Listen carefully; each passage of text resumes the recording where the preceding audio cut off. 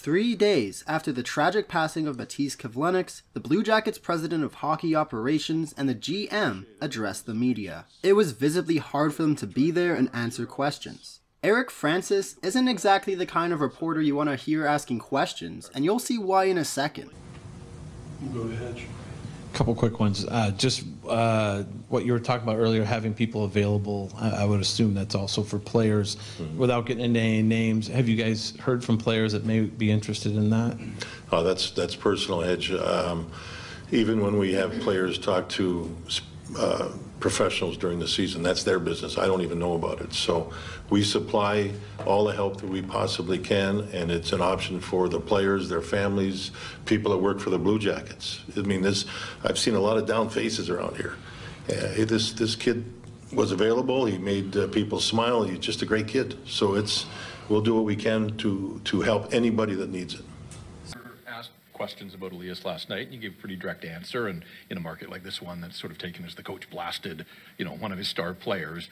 I assume whatever you say to us in the media, you would say to the players, and where's the level of communication in that regard in terms of criticizing players? Well, I didn't think he skated last night, so the article I blasted him, that's you guys.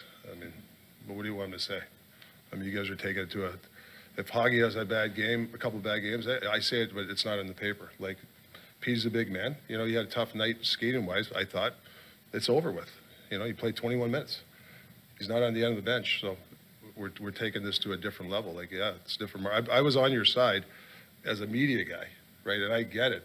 But you guys got to analyze the game, too. You got to understand certain things, too. So it's not Tocchet has a problem with Pettersson. You asked me a question, who was good, who was bad. So I got to be careful, because if you guys are going to ask me questions now, a player, I'm going to say no comment. I'll let you guys analyze it. So you guys got to be careful. That's not a big deal. He's out there smiling. It's not a big deal. So maybe it's a story that we're winning a lot, and we're looking for negativity. That's the way I look at it. Not to blast you guys. It's just frustrating, because it's over the internet talking blast at Pettersson. So I don't know how I blasted him. I just said he had a tough night. Do you think there's a fatigue factor? When we go back to the road trip, he was lighting it up. I just wonder, as you some guys go through stretches. Yeah. Whether you're a good player or not, and sometimes you got to be reminded, hey, you got to skate, you got to manage the puck. You got to get some good angles. I don't care who you are. Nikita, I think your stock rose significantly in the playoffs. You did everything for this team, which maybe prices you out of being re-signed here. You talked about how much you loved it.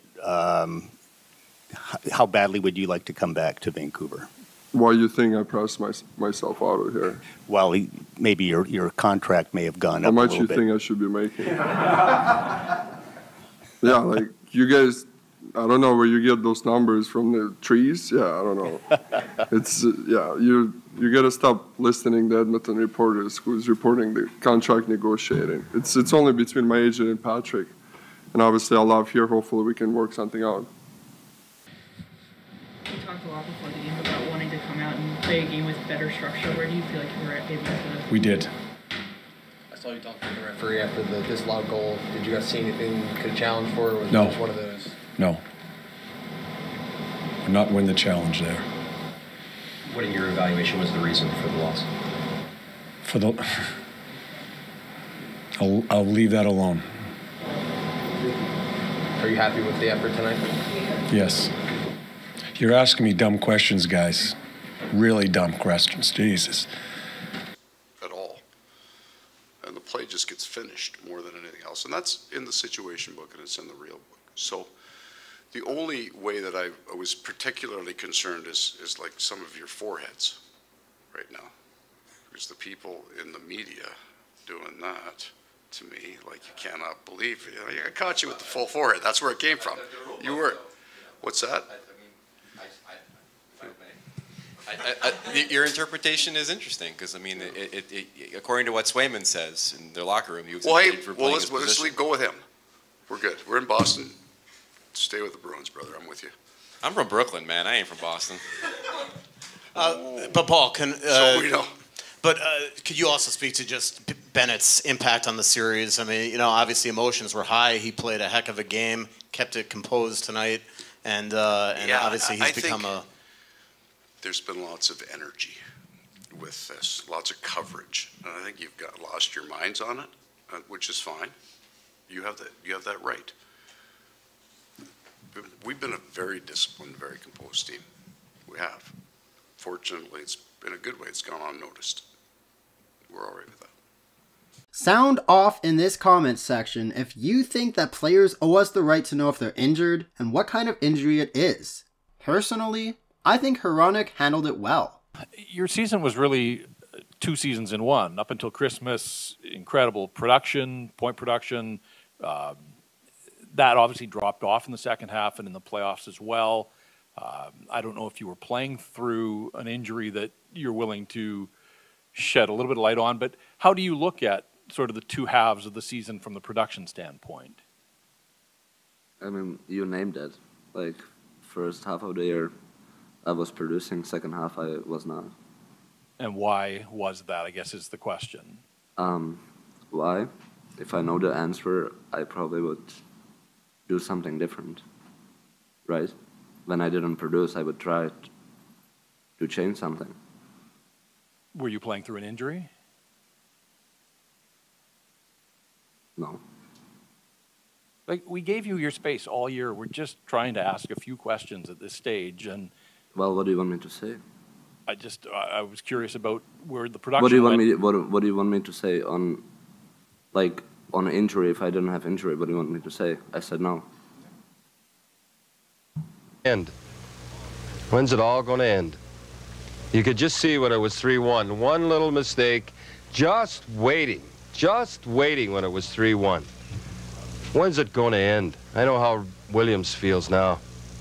I guess a fellow like Rick Middleton really wanted to play badly against the Rangers. Yeah, well... Well, if you'd have won, you'd have been playing the Rangers. Yeah, if my aunt had nuts, she'd be my uncle.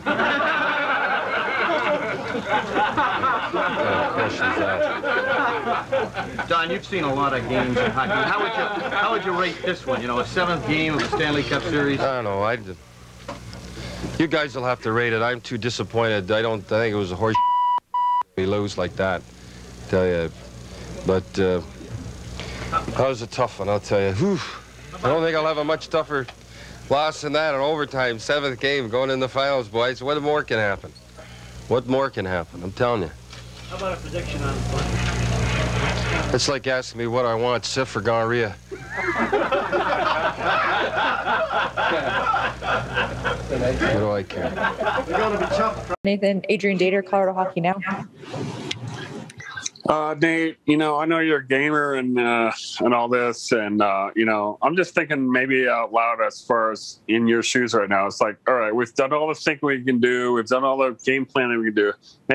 Maybe, you know, just fuck it. We'll just go in next year and just not think that anymore and just win this thing when we don't think so much. Am I on the right path at all with this? Like maybe you just guys think a little too much?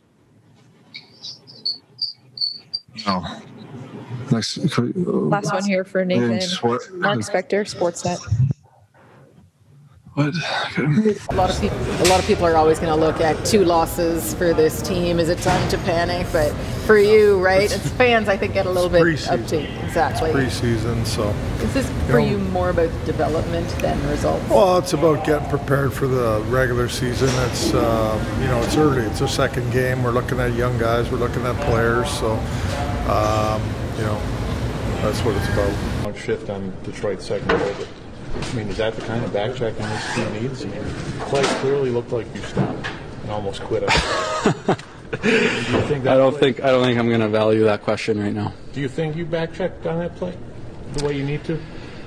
I'm not going to value that question right now. I mean, that's a legitimate question, isn't it? It looked like you stopped.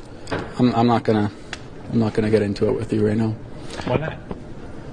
Next question. Cutter Gauthier was selected 5th overall by the Flyers back in 2022. However, he refused to play with the team that drafted him, and he was traded to the Ducks. An article was written alleging that Kevin Hayes was part of the reason why Gauthier didn't want to sign with the Flyers. Torts was not happy about this article, and he decided to address it mid-interview. Is the guy here, the guy here that caused Kevin Hayes a problem? You? Are you kidding me? You think Kevin Hayes is going to do something like that?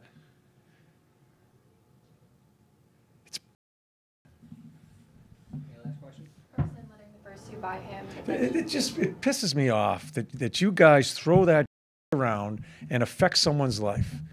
No, Kevin Hayes and I had a problem. We couldn't come to an agreement how to play. That's a good man. That's a good man. And what you said is going to stay with him. That's what you guys don't understand. You say something, and you're going to sit there and say you have the right sources. I call. Go ahead. I'm sorry. First, letting the first two by him, and then shutting the door the rest of the way. How did you think he responded? Is that the podcast? Excuse me. Is that silly podcast you guys do? It is a podcast. Yeah. Go ahead. I'm sorry. Mark Spector, Sportsnet. So I don't know if you'll greet this question or not, but did you know that Austin Matthews had a 4-point night? Do you have the game on in the room before? Are you aware of that when you're heading out in the ice for the late Hockey Night in Canada game, Connor? We watched a little hockey in the lounge kind of before our meeting and before our warm-up. So, we watch some games, and, obviously this year we're watching a lot of the North Division. So, we see a little bit of their game, but no, I don't, and I'm not sure why that would matter. Speaking of not good enough, your top players didn't produce much of anything in this series. Does it add to the frustration that you guys really didn't hold up your end of the bargain? No, we love that. We love going without a point in 3 days for sure. It's great. Marner being asked about adjusting to the sunlight has to be one of the strangest questions asked in recent times. How's the adjustment back to North America been? A lot easier than going there, to be honest. There's been some nice days. Obviously, the one day was really crappy here, raining, but it's been nice. I've been sitting outside a lot, getting a lot of sunlight, trying to just get used to the time change and everything like that. And it's been a lot easier coming here than it was going there for sure. The lack of sun really did seem to bother you, like the 2 hours less over there, right? Like, is sun important to you? I guess it's important to everybody really, but like from an athlete's perspective. Well, I think, the more sun, I think anyone would say the more sunlight you get, the probably happier you are. I think it's a pretty known cause that the darkness sometimes maybe causes depression or something like that. So, it's definitely nice to have sunlight, see it, be around it, and get used to it. Is that a fact? You're a college guy. I don't know. That's true, no? Is that not? I swear, if it's like rainy and moody, it's like more depressed city. The sun's good for you. Yeah, I know exactly. That's why I'm saying I like the sun. You want to be interviewed? Get over here then. Talking about the sun. My wife's a science person. I'm not. Ask her. Center right. Pete, as much as you're praising the Oilers, did you not think it was kind of a lifeless second period for your team after falling behind and just kind of putting no pressure on them at all? Yeah, listen, there's always things you can do better. I'm not, you can sit here and question our character if you want. You haven't been around all year. I haven't seen you here all year. So, yeah, well, you are. That's what you're doing. So, I'm not going to do it. You go ahead and write whatever the fuck you want. Third row on the right, Eric. The rest takes care of itself. Mark. My name's Blake. Blake. Yeah. Sorry, Blake. Yeah. What is the ideal first shift for you in a game? Is it a touch? Is it a hit? Is it a chase? What is it? Ideal? Yeah. Scoring a goal. That'd be ideal. Yeah. This reporter was not going to let Keefe off easily when he asked why he started the worst defenseman. So what did you make of your team start and just the performance of We weren't at the required level. Tampa played at a higher level than us and got rewarded for it. This team has talked a lot about killer instinct. How do you explain why it wasn't there? Tampa was really good tonight. Why would you start your worst defenseman in a building knowing it was going to be this loud and this crazy? Who's our worst defenseman? Justin Moore. It's your opinion, I guess. Why did you start those five? Were you trying to reward Kemp for having a great game that you tried to rewrite that? It was our best line the last game we played. Did you guys regroup, flush this? We just flushed it. came on the road here. We got a split. We came out here. There was 5. It was a best of 5 series with 3 games in this building and 2 at home. Now it's a best of 3 with 2 in our building. So it's a successful road trip in that sense. Whether you lose the game 2-1 or in the manner that we did tonight, doesn't matter. You wash it, you move on. We'll be better next time. You've said the last 2 or 3 days that we're going to find out a lot about this team on this trip. What are you learning about this team thus far on this trip? Hedge, where do you want me to go with that? I mean, we played awful. So I'm not going to sit here and criticize our group. We didn't play well. And so I don't know why you asked me the question. Like I said last night, you guys can write your stuff. I'm not going to be part of your story. I'm not going to do the team any good by going up and down as far as what went wrong. A ton went wrong. I'll give it to you that. But I'm not going to. So there's no sense in asking me those type of questions. Yeah. This team looked so encouraging for 3 of the 4 games against Carolina, and then just to kind of come here and play like this. I mean, I guess just. I mean, we're all shocked. Are you shocked? Would that be an accurate way to describe how you feel about this right now? No, I'm just going to start getting ready for Tampa. Okay.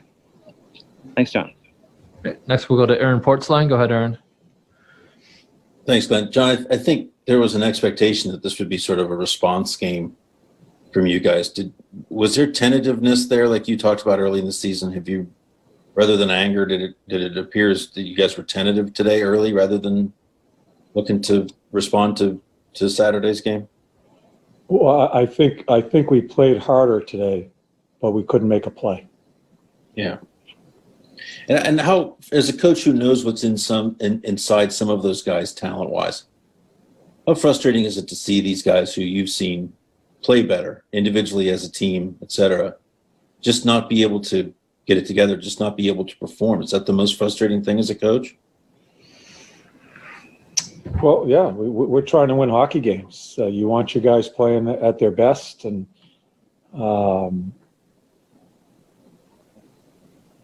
we didn't make a play. We didn't make a play. It was a struggle for the past 6 periods. All right, we'll go to Mark Scheig. Thanks, Glenn. Yep, John, just the goalie interference call. What did you see there, and did you get any sort of... Oh, for God's sakes. Who cares about that? My God.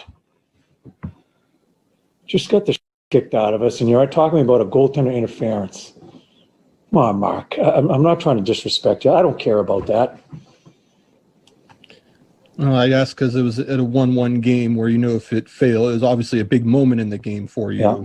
Is that I challenged it. We didn't get the challenge. Thank you, John. Yeah. So you're 8 years into your career. You're still only 26, but are you cognizant of, your biological clock and when you want to, get to that championship ring that you've been looking for a long time? Are you counting the years? Is that something that's a concern for you, that you want to see this thing happen much sooner than later? I mean, yeah, I want to win. Everyone wants to win every year. With that being said, I'm 26 years old. I got lots of great years ahead. I'm not worried about time, if that's what you're asking. Let's end the video off with Sutter being asked dumb questions and him coming back with wacky responses. Daryl, as an Albertan, how unique a situation is it that your fate for the next two of the next 3 nights rests in the hands of the Oilers? Because I'm from Alberta. Well, how unique a situation is it? Well, I guess if I was from Saskatchewan, it would make a difference, but it doesn't really matter to me. The irony of Flames fans now having to cheer for the Oilers, is that lost on you? Well, I think there's lots of people that cheer for Connor McDavid. I do too. You certainly will be over the next couple of nights. Okay, we'll go to Sullum next. Some of these guys don't want us to win. Hey?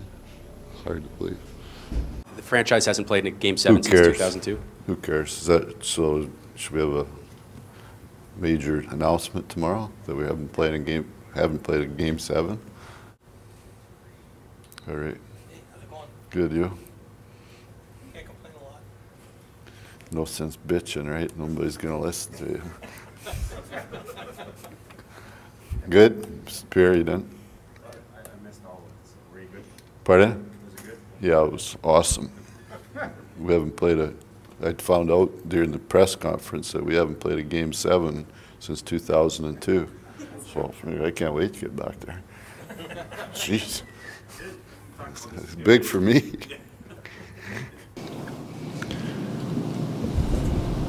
When Johnny and Matthew left, there was some talk out there that people didn't want to play in Calgary or play for the Flames. Do you think that's been put to bed with all these long-term signings? Well, you can answer that, Derek, can't you? Do you like, there's guys here who aren't from Calgary, but I've said a lot. So if I had a choice of cities that I was in, I would only go back to the 4 I was, and this was one of them. So if I had to live in a city in Canada, that's where I'd live. Quite simple, very clear. I mean, what more do you want? You don't like it, leave.